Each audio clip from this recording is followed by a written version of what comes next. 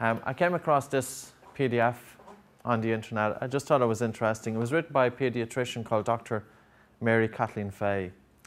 And in quotes, she had a problem with her child, and that her child was finding it difficult to settle at night. And she was using the textbook example would be to leave the child to cry it out, in the belief that, yes, you leave the child to cry it out, and after a couple of nights, the child starts settling in. But it wasn't happening.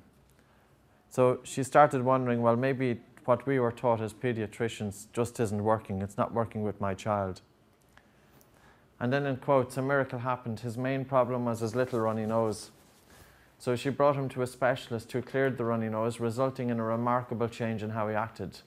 Her child was less hyperactive, calmer, with better concentration. So it's interesting on foot of what we were looking at earlier on, the relationship with ADHD. Children who malbreathe typically do not sleep well, causing them to be tired during the day and possibly unable. So we looked at this in the effect of behavioural problems and ADHD and ADD. Mouth breathing can cause poor oxygen concentration in the bloodstream. It's not altogether true, but it just means that the mouth breathing is causing impaired delivery of oxygen. Dr. John Mew, his father was a dentist. He trained as a dentist, then he trained as an orthodontist, and then he trained as an orthodontic surgeon. So the most extreme cases of facial abnormalities, he would have to break their jaws and reset them. And he started noticing that it was the children who were coming in with the worst cases, they were mouth breathers. And he was getting upset of having to do surgery on these kids. So he started looking at other ways. Can we shape the jaws by getting them out closed and by using different devices? So to give you an example, airway size, his work is BioBlock. That's what the name of the treatment I use. And the next example that we look at is a 10-year-old. And she had suffered from obstructive sleep apnea, and you'll see why she suffered from obstructive sleep apnea when you see her airway size earlier in her life. And she had a tonsillectomy and adenoids removal at age 6. She had 1.5 years of orthodontics prior to seeing me and had all 4 primary cuspid teeth removed. And the front teeth retracted in both arches, so everything was pulled back. So that was her airway size on the left-hand side. You see the black. So it's no coincidence that she had obstructive sleep apnea.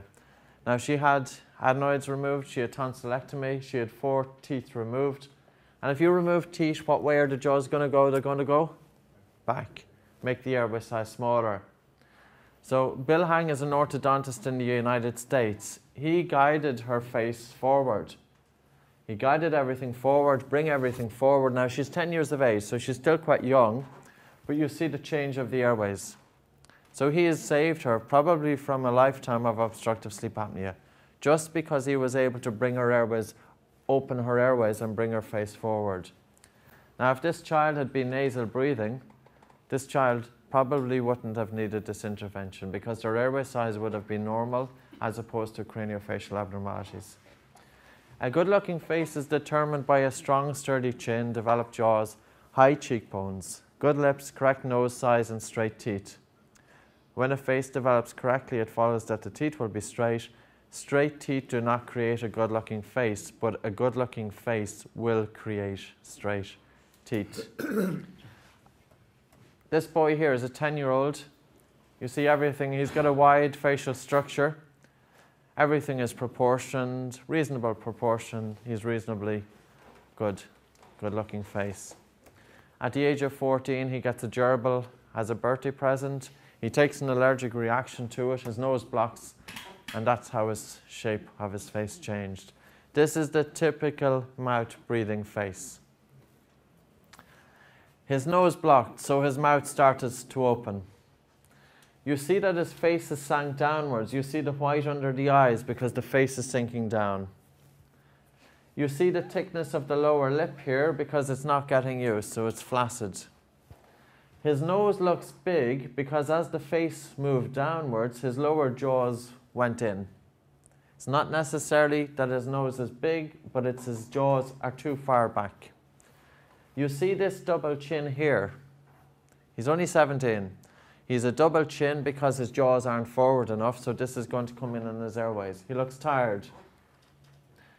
He is poor definition of cheekbones, and as a result of his mouth breathing, in 3 years his face changed like that.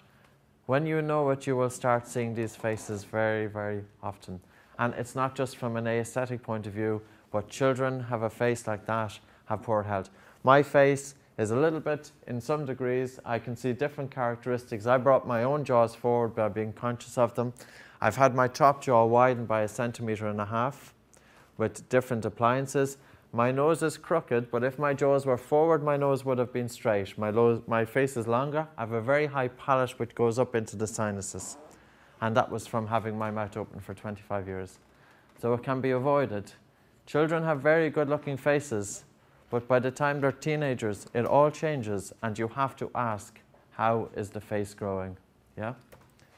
This boy here, Mew was in having a dinner at a restaurant, and he's seen a parent with a child, and the child, I think, is 5 years of age here, and he noticed that the child had its mouth open. So he went over to the mother, and he tapped her on the back, and he said, if I could encourage you to do something, would be to encourage your child to breathe through his nose.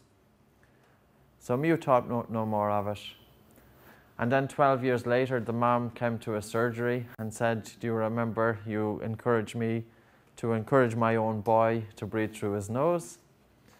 And of course, the mother didn't encourage the boy to breathe through the nose. But the mother said his teeth are perfectly straight.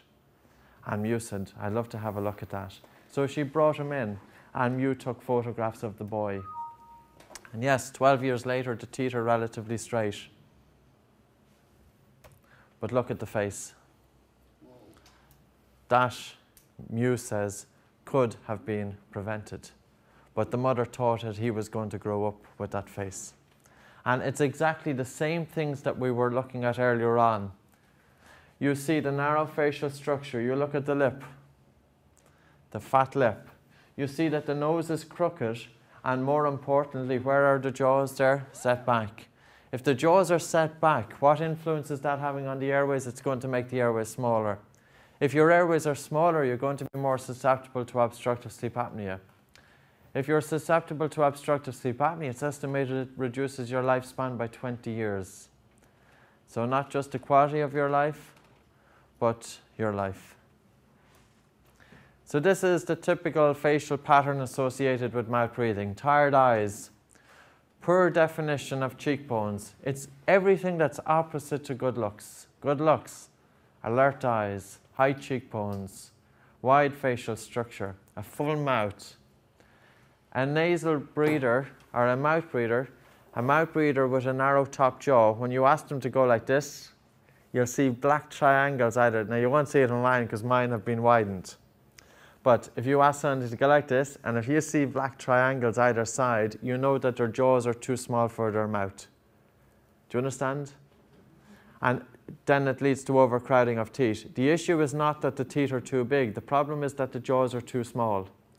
And why do you think the jaws are too small? Where should your tongue be? In the roof. And if your mouth is open, where is your tongue? And as a result, you have pressures exerted by your lips this way and your cheeks this way, but you have no counteracting force of your tongue exerting it this way. Do you understand? And that's why mouth breathers have narrow facial structures. Mew's patients, 2 sisters. The girl on the left, Kelly, she was a nasal breather. The girl on the right, Samantha, wasn't. You see her mouth is open there. So again, you see an exaggerated tendency. We know that she is a typical mouth breather. We're looking for tension here. There's a mentalis muscle, and you can see the tension here. But you can see the shape of the face as well. You can see the white under, okay, you can see it there, so that's maybe not a good example. Who do you think is the more attractive of the 2 girls? The girl on the left.